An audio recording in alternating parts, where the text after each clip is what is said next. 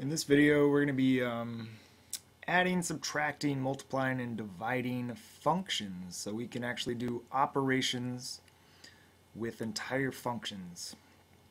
Real quick, let's just review functions. Function names look something like this, where f is the name, and this other letter inside the parentheses is usually describing the input.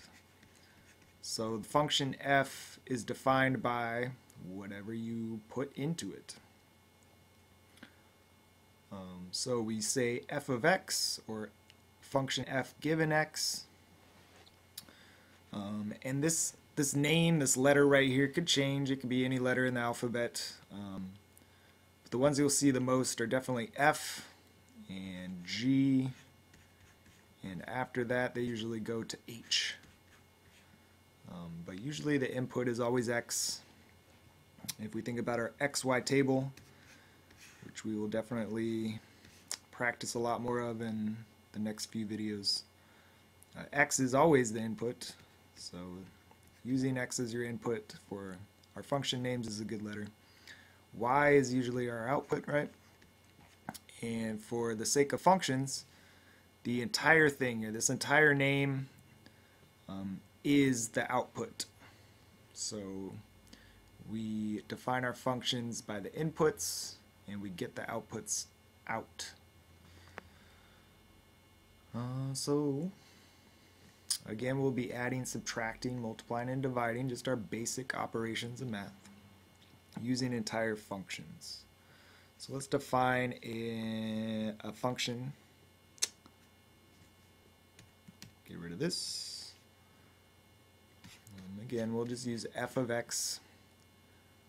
And again, we're thinking that that's y, that's our output, given an input. And we're going to define our function as 2 times our input, or 2 times a number, or 2x.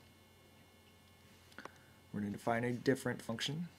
We're going to call that one g, and we're going to say that g is defined by adding 1 to an input, or x plus 1. If I want to add these two functions together, you may see notation that looks like this, which means to add these two expressions, or combine these two expressions, combine all the like terms and simplify. But sometimes you may also see this written slightly differently. Now, because both of these names have x in them, what they like to do is they like to factor it out and rewrite it looking like this: f plus g, and factor out the x. It still means the same thing. It still means add the two functions f and g based on the inputs. So just substitute. Just like substituting a variable, now we're substituting an entire expression. So 2x instead of f of x, and instead of g of x we say x plus 1. It's always nice to use your parentheses in this case, not so much for addition, but definitely when we get to subtraction it'll make a difference. So we just combine our like terms. We have 2x's and 1x. That gives us 3x's, and we still have a plus 1 at the end. So this is the sum, or what happens when I add those two functions. Alright, let's do another example. If I want to subtract those two functions, again, same definitions. And now I want to subtract them, so you may see it looking like this. Oops. G of x here. Or you may see it written with that x factored out. Still means the same thing, just subtract these two expressions. This is where your parentheses definitely matter. So we'll say 2x instead of f of x minus x plus 1. So we're subtracting this whole expression. When we end up doing things like that, we need to distribute our negative sign to everything in that expression. So it ends up being 2x minus x minus 1. And when we combine our like terms, 2x minus 1x gives us 1x, or just x, and we still have the minus 1 there. So that's our final difference of our two functions. I'm going to try, let's just rewrite it. Let's try multiplying our two functions. Same function definitions. And again, you may see it written like this, or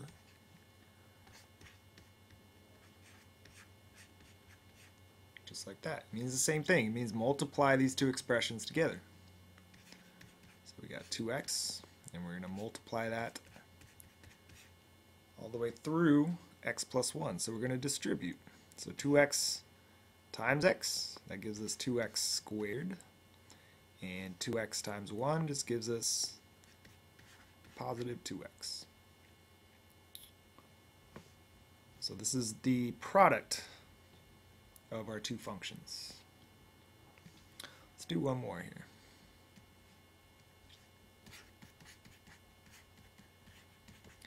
Using the same functions. What happens when we divide?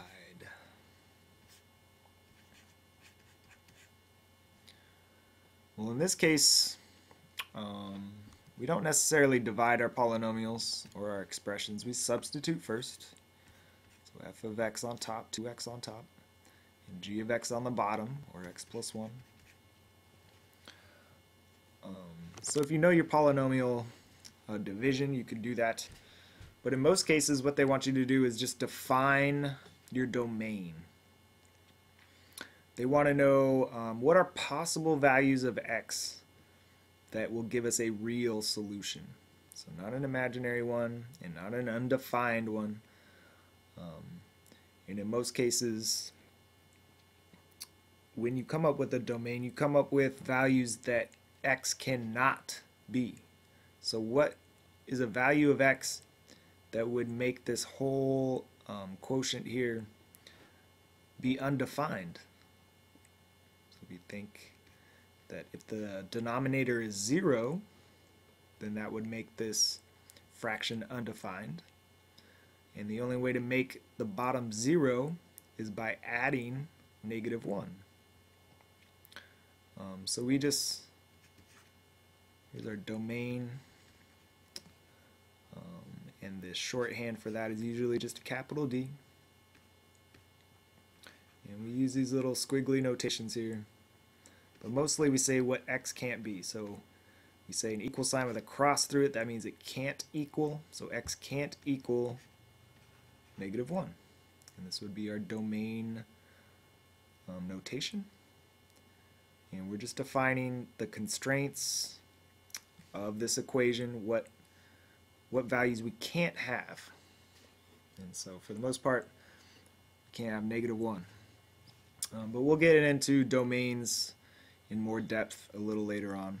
I just wanted to touch on that, give you a little introduction there.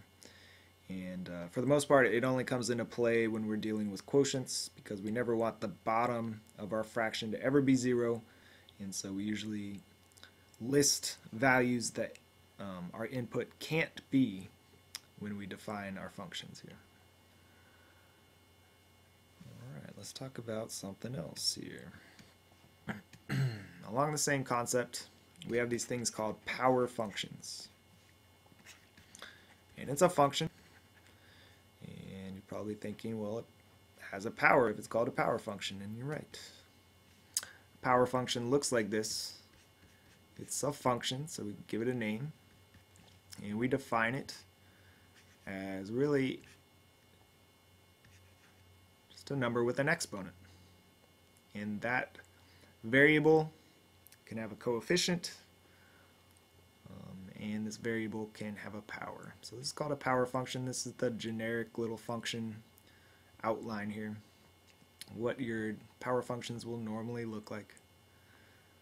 So let's do a little bit of operations here with power functions, and this is where our practice with powers and exponents and radicals all come together here.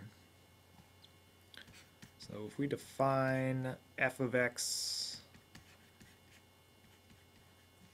like that, and we define another function g of x as something like this, we can do math with these functions.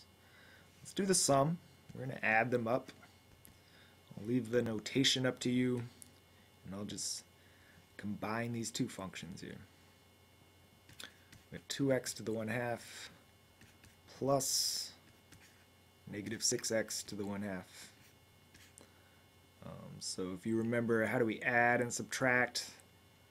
Really, radicals is what these are. And if you want to visualize it a slightly different way, it's the square root of x. And since we're adding a negative, that's the same as subtraction. So I can change that to subtraction. So just changing the form here. Remember that an exponent of 1/2 is the same as the square root. So now we can talk about it a little bit better here. In order to add or subtract, we always want the same radicand. That's the number underneath the radical.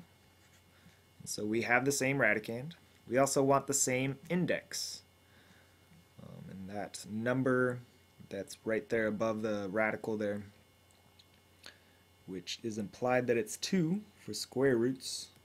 But you start to see the number when you increase your roots, like third roots and fourth roots. You'll start to see the number. For square roots, it's just implied. So as long as we have the same index and we have the same radicand, we can combine the coefficients, the numbers in front. So we say 2 minus 6 at the front, and we get negative 4. And square root of x, we keep that the same. That's just a term. We could also rewrite it back in its original form using powers and make it look like that. Either form, both are acceptable. Let's do more operations with these same functions here. And just keep going until we run out of time. Let's try and do the difference of these two functions.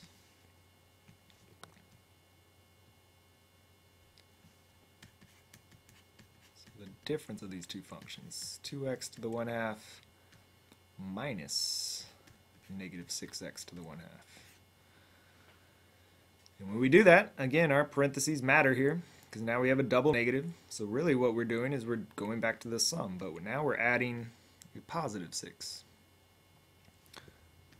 We'll just jump ahead here. We add our coefficients. 2 plus 6 is 8. And we keep our term the same, x to the 1/2. So that's our final answer for the difference of the two functions there.